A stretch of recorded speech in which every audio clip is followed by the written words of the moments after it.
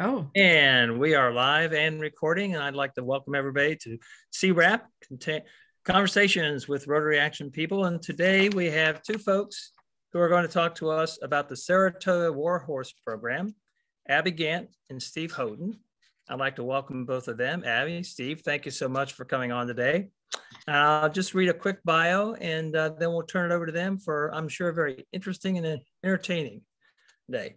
So Steve was born and raised in upstate New York. He joined the Army in 1996 as a radio operator. After training, he was assigned to numerous units in several combat deployment overseas. After 20 years of service, he retired as a Sergeant First Class as a Senior Telecommunications Operations Chief in November 2016. Then he shortly after participated in the Saratoga War House program in Aiken, South Carolina. Currently lives in Wagner, South Carolina as the program advisor for Saratoga War House. Abby is a United States Coast Guard veteran, enlisting in 2008 and becoming a boatswain's mate. And then she is a 2001 graduate of the inaugural class of the South Carolina Governor's School for the Arts and Humanities, where she majored in music, playing the flute. She attended the University of South Carolina, where she earned a Bachelor of Arts in music with a cognate education in 2007. She currently resides in Wagner on a small farm and is pursuing a second bachelor's degree in marketing. She is a veteran intake coordinator for Saratoga War House. So I'd like to turn it over to Abby and Steve. If you want to go ahead and share your screen, we'll start. all right. Perfect. Here we go. Okay. So we are Saratoga War House. We offer a 3-day program, which offers camaraderie, community, connection, and we do everything confidential through the veterans. We serve veterans. It's at no cost to them, so we'll pay for our flight, hotel room, and meals. We'll fly them from anywhere in the United States or its territories. There's no deployment or service-connected disabilities required to attend. We are an alternative program. It's a low pressure environment, and it's an experiential process with a horse, and it's not therapy, but it's definitely very therapeutic. Abby, excuse me, did you try to share your screen? Because we don't see anything. Oh, let me. Okay, nope, that's record. We're not recording, close. Share screen, click on screen. It was there before. There you go. Is it back now? Yeah, it's okay. Back. Go ahead and all right. Sorry about that. Slideshow. There you go. There we go. Okay. So we call it a 3-day program, but it's really just one full day with a travel day on each end. So on day one, you would arrive. If we fly you in, we'd have one of our staff members pick you up from the airport, and they would take you to the hotel, and you have a hotel room to yourself. And then that evening you would meet and go to dinner with your class and our staff. We cap our classes at 6 people. So it's a small, intimate process. It's not a large, share your feelings and talk about a lot of uncomfortable things. It's not like that at all. So dinner just gets you comfortable with your class and our staff. Day 2 is the one full day. So in the morning you would be in the classroom. You do a farm tour, and then you'd be in the classroom. And then that afternoon you would have your connection with your horse, which is the real meat and potatoes of what we do. And then that third day would just be breakfast at the hotel. And then we would take the participants back to the airport, or they would, depart from there. The day at the farm, it begins with a lecture in the classroom. You do a nonverbal exercise. Horses are nonverbal. So that just kind of gets you thinking about how horses kind of interact with each other. There's Abby, a lecture. Yes. I'm sorry to interrupt again. Could you switch it into the slideshow mode at the top? I don't think it took. Try it again. Okay. All right. There you go.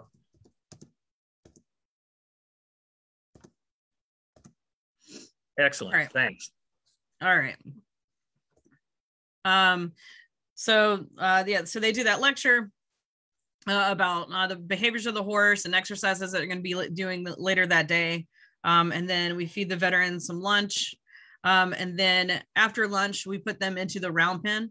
and let them do practice exercises with each other to kind of see what it will be like when you get your horse in the pen with you. And while they're doing that, our staff is selecting, which horses we use to go with which veterans, trying to, fill out personalities and thinking about how they're going to make the best connection. And then after that, they're going to have their individual round pen sessions with the veteran and their thoroughbred racehorse. And that's the big connection that we're talking about. And then when they come out of their connection, we take pictures. They're usually loving on their horse, and then we give them time to just bond with their horse and then just, further that connection. And then after everybody makes their connection, there's a debrief in the classroom to just talk about what happened and kind of process, how their connections happened and what everybody saw from everyone else's connections. And then after that, the staff takes them out to dinner, and then that usually continues the debrief. And the difference between dinner the first night and dinner the second night is usually night and day for the veterans. They're so much more comfortable, and it's just an amazing experience. The lecture is designed to empower the veteran to work through several trust building exercises, working with the response of the horse. And the goal of that is to enable an experiential connection process between the off-the-track thoroughbred racehorse and the veteran. So why do we use the thoroughbred? The thoroughbred, it mirrors the life of a veteran. So thoroughbreds are highly trained and specialized to run fast and turn left. From the time that they're born, they're kept in stables, and that's what they're trained to do. They're highly restricted. Their lives are very structured. They don't really get time to be themselves and really learn how to horse. They just, that's their job, is to run fast and turn left. So the transition for them when they are retired is it's not consistent, and there's no definition. So they're not on a strict regimen anymore. I went too far. They're not on a strict regimen anymore. They're kind of turned out into a pasture, and they've never really had that experience before. And their racing career can end anywhere from ages 2 to 3 to 4, or even at 10 years old. And thoroughbreds live to be 30 plus years old. So they have really the rest of their lives to kind of figure out, what am I going to do? And they, veterans are the same exact way. When we get out of the service, there's always that panic feeling of, what do I do now? I've been told what to do for X amount of years. And so how do I process this? And how do I live my best life, so to speak? So the connection process, once that begins, we essentially hand the veterans a horse and say, here you go. So this is a veteran walking into a pen with a horse, and they're about to start their connection. So they walk in, and they're going to orient to the horse into the pen. So they're going to move them at 12 o'clock, 3 o'clock, 6 o'clock, 9 o'clock, and then back up to 12 o'clock and kind of let them see their surroundings. And they're going to give them little pets and nudges while they do that, just to show them, like, look, this is okay. Nothing scary is going to happen. And then once they get done with that, they're going to let them go, and the horse is going to take off and start doing laps around the round pen, which it's, I don't know if you guys have ever seen horses take off and run like that, but it is crazy. And when they're doing it in a round pen around you, it is a little overwhelming. So they'll let the horse do that and kind of get their excitement out and run out some feelings. And eventually the horse is going to kind of calm down and start to tune in to the veteran that's in the middle of the pen. And when that happens, the horse will eventually walk over, and they're going to come over and do what we call a horse handshake. So the veteran will invite them in, the horse comes over, and they're going to nudge your hand with their nose. And that's them saying, okay, this is fine. I accept you. So once they do that, they get to bond. We ask them to do a figure 8. So the veteran walks in a figure 8 pattern, and the horse follows them just like a puppy dog would. It's kind of crazy how it works, but the bonding permission is granted, and bonding looks different for everybody. So here you have, her head is nestled into this horse, and horses have this ability to just take what you're feeling and just remove it from you for a minute and just let you be. It's hard to put into words exactly how it works and how well it works. And so it looks different for everybody. So here's, someone who's very happy and very excited about it. And, and it can get very emotional as well. And you can see, in the horse's face and the veteran's face, they're both feeling something that is just this emotional bond. So this is, in short, what we offer. It's really hard to put into words exactly how connecting a racehorse and a veteran is as powerful as it is, but it really is a once in a lifetime experience. It's an amazing program. And these are just different pictures of, experiences through the veterans and the horses.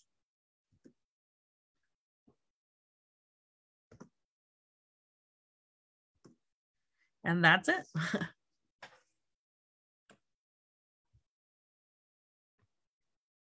Okay. That was very short and very quick, but that was pretty impressive photos. That really was. I had a couple of questions. Folks, if you'll put your questions in the chat, we'll go ahead and go through those for Abby and Steve. First question I have is, how do the veterans sign up for this type of a program? Where do they learn about it?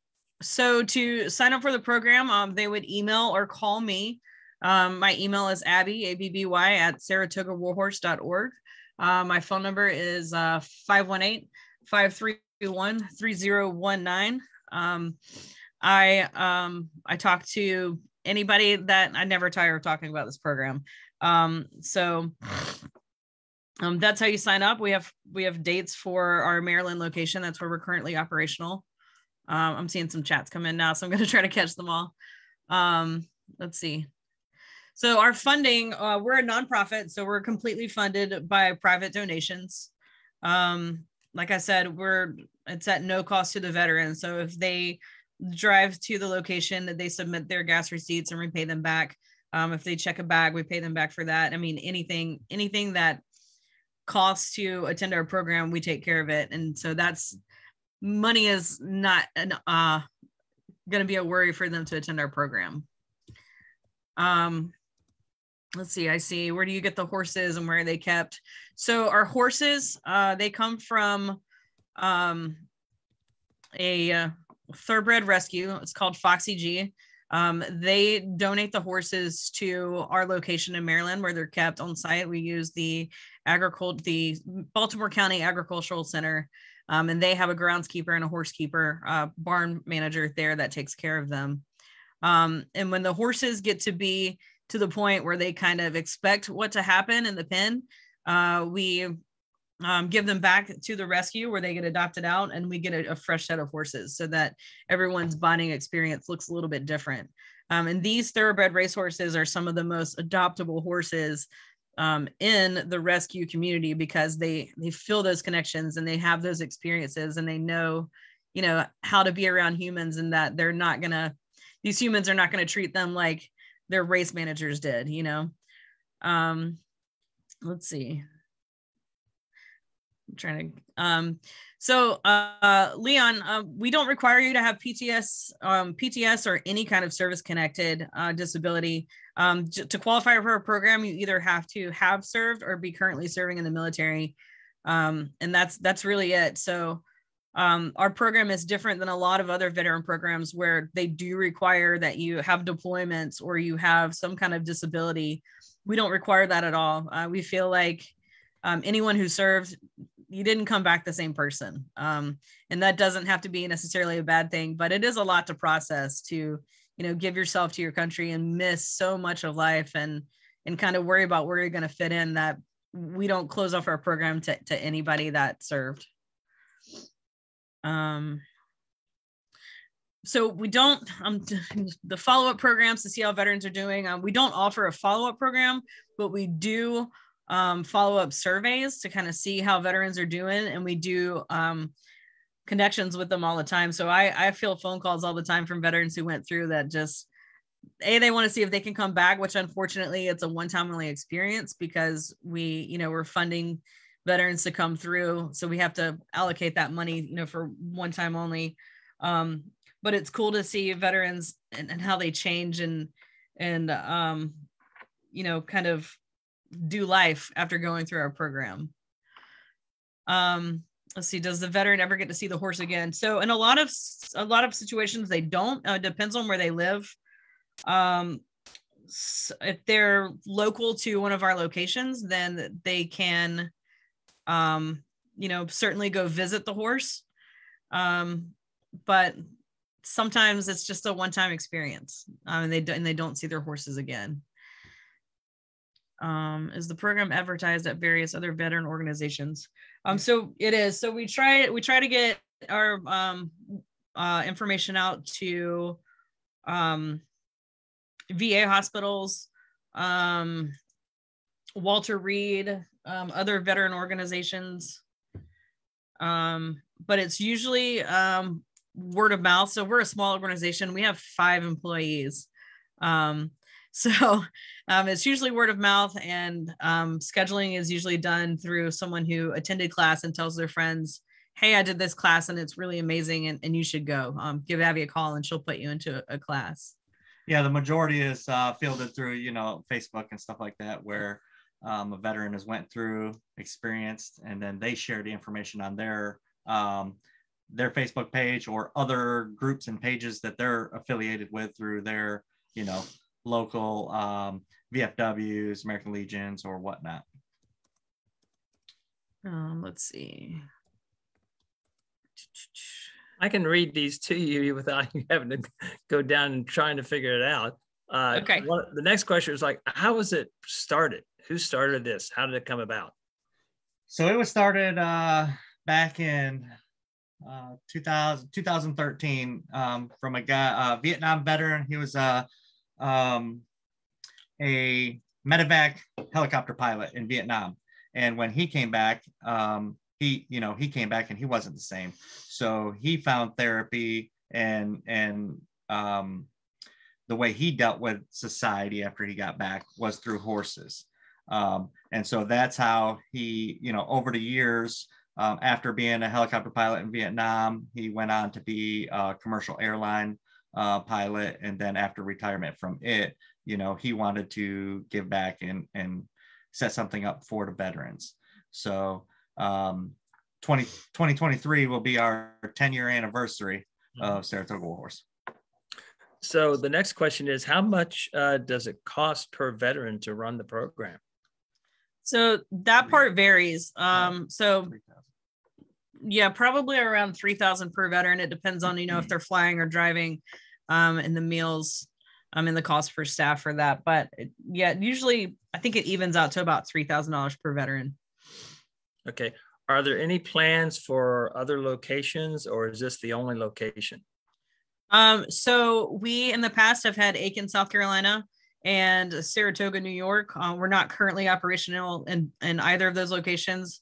COVID hit us pretty hard, as it did everybody, I'm assuming. So we're currently not back up there. I think we do expect to be back up in South Carolina before New York, but it's hard to tell a timeline with those. But usually it's the 3 locations that we offer. Yeah. So like the facility in Baltimore is a county-run facility, so they get county money and all that stuff. So it's all paid for. The care of the horses and everything like that is paid for by the county of Baltimore County. Whereas in New York and South Carolina, it was done at either a private farm or a rescue where COVID hit them hard as well. So funding for them to host us at a minimal cost, is kind of tough. So we're currently looking for farms in both New York and here in Aiken, South Carolina. Whether it's a partnership with a already farm owner that has thoroughbreds, or we bring thoroughbreds in for them and then they take ownership and then we use their farm with on a contract, and we'll pay the farm whatever compensation is worked out. But that's where we're at right now with farm locations. So that leads me to, how was the name developed? What exactly is a Saratoga War Horse? So it was founded in Saratoga Springs, New York. That's where they get Saratoga from. And then race horses are considered, a war horse. I mean, they're they're out there getting it every day on the racetrack. So that's where it kind of is similar, you know, with the veteran community. There's also one in the chat just verifying that is the correct website, SaratogaWarHorse.org. I think that is, because I did look at it before. Yeah, that is correct. So I'm curious on thoroughbreds. I think we all kind of think after a thoroughbred is through racing, they're put out to stud. They make millions of dollars with stud. So apparently the thoroughbreds you're getting aren't necessarily the ones who have the genetics to do that. Is that right? Well, so that's not entire. So the way it works is, you know, the racing industry, they breed over. So back in the late 80s, early 90s, they used to breed over 40,000 thoroughbreds a year. Now we're into about 20,000 thoroughbreds a year. So, and a lot of the horses are fixed. Actually, the males are gelded even on the racetrack. So before they even get to retirement, they're already gelded. So there's no more reproducing for them. Now, there are some that do race and they're stallions all the way through their career. And, you know, and if they're winning, you know, if they have raced on 7 years on the racetrack, obviously that's a really good horse. So bet all your money on them. And then they do stud those horses out. Also, once they get, the horses are retired and they go to a rescue, it's kind of just like a dog rescue or something like that. So once the horse gets there, then they will get gelded. So no more reproduction. So the person isn't adopting this horse for the wrong reason and to try to make money, you know. So that kind of helps with the population, and it helps with once the horse is done racing, that owner doesn't try to, you know, sell it off to the kill pen and things like that. So to make sure I understood the first part of this, you get the horse from a rescue farm, and Correct. then you return the horse to a rescue farm after they've done the experiences with the veterans. Okay. Yes. Right. Or some of the rescues actually will adopt the horse out while we are using them for our program. And then, I mean, that's a super good thing, you know. So we totally encourage that, but they basically are on loan to us. Gotcha. Yeah. Okay. I don't see any other questions in the chat. I have a question. One of the comments you made, Abby, was you said that after a couple of times you have to trade the horse out. The horse gets used to the pattern of bonding with the human and then is no longer effective. Is that? Well, so what can happen sometimes is that the horses get really used to making those connections, and so they don't go in there with their full excitement and do the exercises properly. And so it's not a proper bonding experience. They just know, like, oh, that's my human and I'm going to go love on this human, which still does offer something to the veterans, but it's not the full experience. Gotcha. So, you know, we don't want it to seem like it's a rehearsed thing, you know, so then that horse would be sent back to the rescue and more than likely adopted out because it's so used to, you know, making those connections with humans. And we would get a fresh horse to, you know, to help him open up, or her. So apparently there are plenty of fresh horses available at the various rescue farms. There are plenty of thoroughbred racehorses available. Yeah. And some of these don't even make it to actually being a racehorse. They don't run fast enough, or something happens and they're not healthy enough to actually race. So then at that point they've trained to do it, and they just never do. So, but they still get the, you know, same treatment as, you know, the horse that won $60,000 on, you know, on a track and then got retired at 3 years old because he, you know, wasn't winning anymore. Or similar experience with the veterans where, you know, you get a veteran to sign up for the Navy and they want to do their 20 years, and 2 years into it, they get injured and then they have to be, you know, medically discharged from the service. Same thing with horses, you know, like Abby said, they either don't run fast enough, they don't win their owners enough money, so they get rid of them, or they actually have an injury that prevents them from being a racehorse. But that doesn't prevent them from going on to a secondary career where they could do, trail riding. They could do dressage. They could do show jumping or something like that. So that's what this program does for the veterans. As much as it helps the veterans, it's helping the horse at the exact same time. Okay. I see one other question. Terry, I'm not exactly sure I know what you mean here. Are you talking about what is their life like while they're in the program, the horse? I'll field it like it is that question.